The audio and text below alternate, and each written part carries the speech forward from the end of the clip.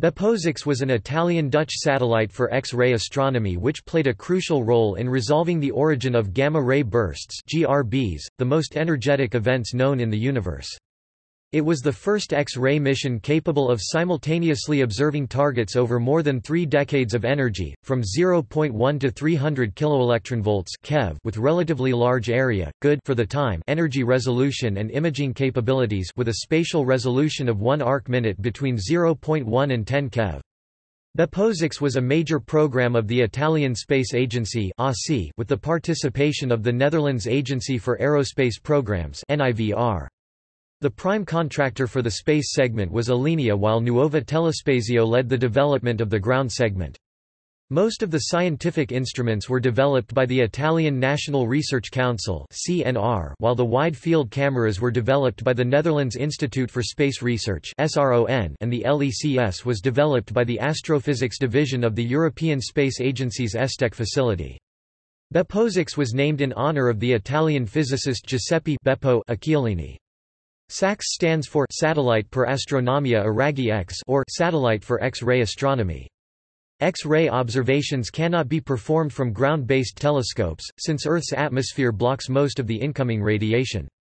One of BeppoSAX's main achievements was the identification of numerous gamma-ray bursts with extragalactic objects. See the linked article for details. Launched by an Atlas Centaur on 30 April 1996 into a low inclination on April 29, 2003, the satellite ended its life falling into the Pacific Ocean. Spacecraft characteristics. BeppoSAX was a 3-axis stabilized satellite, with a pointing accuracy of 1 foot.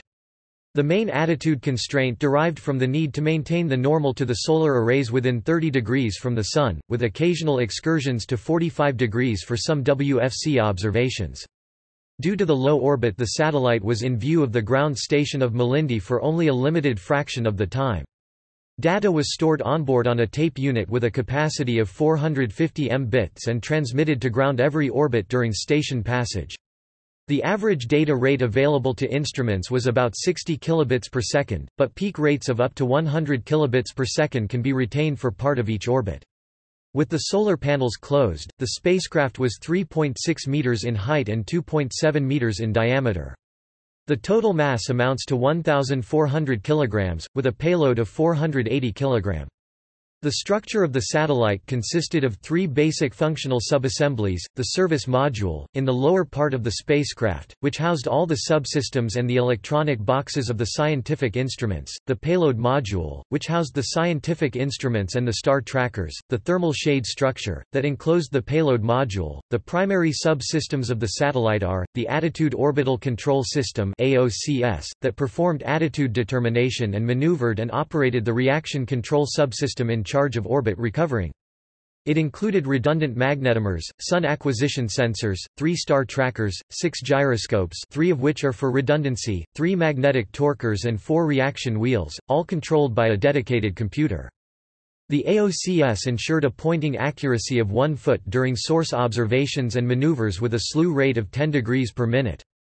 The Onboard Data Handler (OBDH) was the core for data management and system control on the satellite, and it also managed the communication interfaces between the satellite and the ground station. Its computer supervised all subsystem processor activities, such as those of each instrument, and the communication buses. Instrumentation. BeppoSAX contained 5 science instruments: Low Energy Concentrator Spectrometer (LECS), Medium Energy Concentrator Spectrometer (MEX), High Pressure Gas Scintillation Proportional Counter (HPGS-PC), Phoswitch Detector System (PDS), Wide Field Camera (WFC). The first 4 instruments, often called Narrow Field Instruments or NFI, point to the same direction and allow observations of an object in a broad energy band of 0.1 to 300 keV, 16 to 48,000 attajoules (AJ).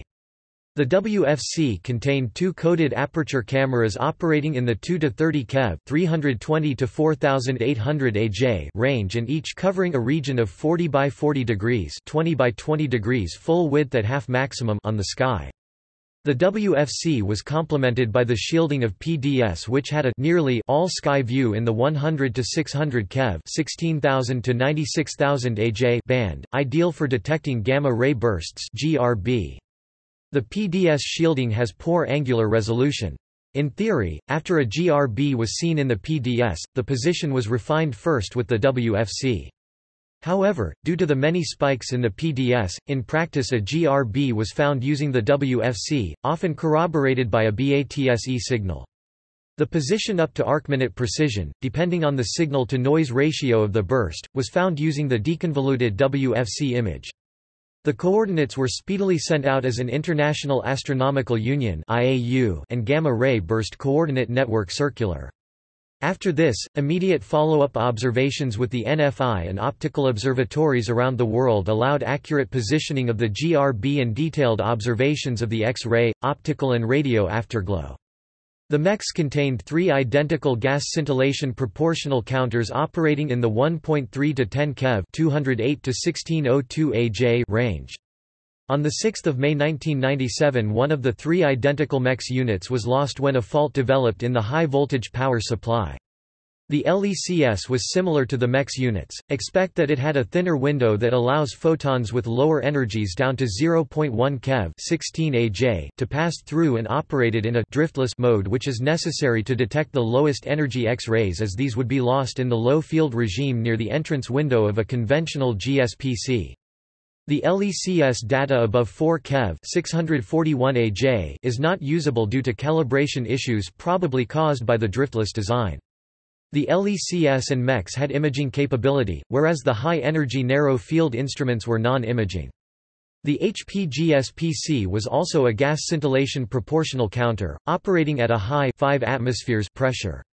High pressure equals high density, and dense photon stopping material allowed detection of photons up to 120 keV 19,000 AJ.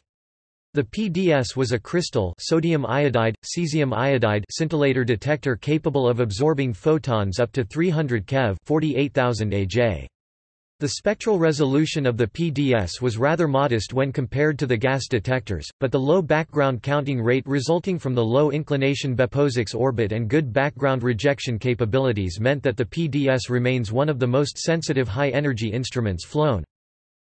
Gallery References BeppoSAX Mission Overview, Astronomy and Astrophysics Supplement Series, Volume 122, April 2, 1997, 299–307 de Kort, N.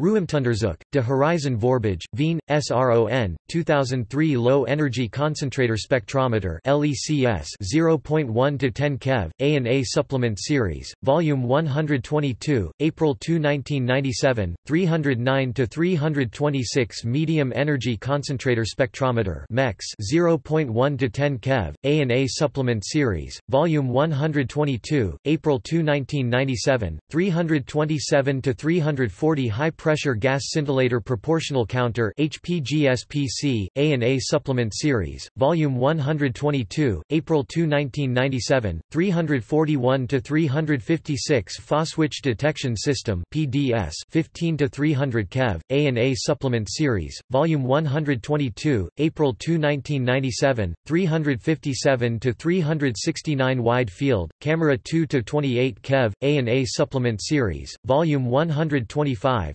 November 1997, 557–572 Piro, L.E.A. SAX Observer's Handbook, 1995. External links. BeppoSAX Science Data Center, HEASARC BeppoSAX Guest Observer Facility.